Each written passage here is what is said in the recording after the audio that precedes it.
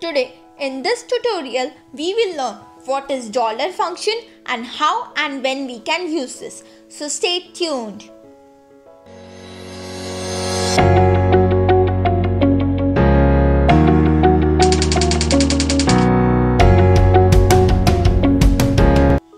Hello, I'm your tutor and welcome to my channel Learn in 5 minutes. So let us start. The dollar function is one of the text function that converts a number to text using currency format with the decimals rounded to the number of places you specify.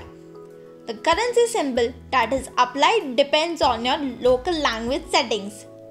Let us understand this with a small example.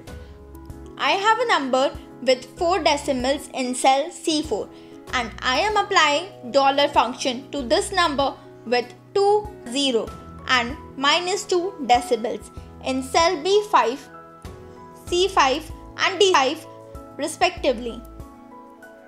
In all 3 cases, the number is converted in currency format with the decimals applied to it.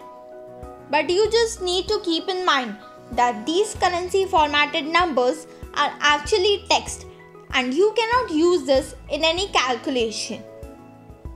As you can see in cell E6 that my sum function is resulting in 0. That is because dollar function results in text output.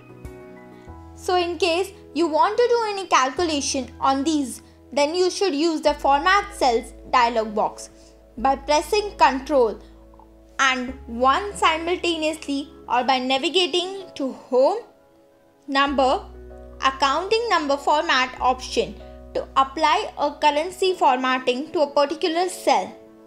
But if it is just for representation, then dollar functions comes handy. I hope you found this video useful. Thanks for watching. Doesn't matter whether you like, share, subscribe or not, but what matters is that you keep learning.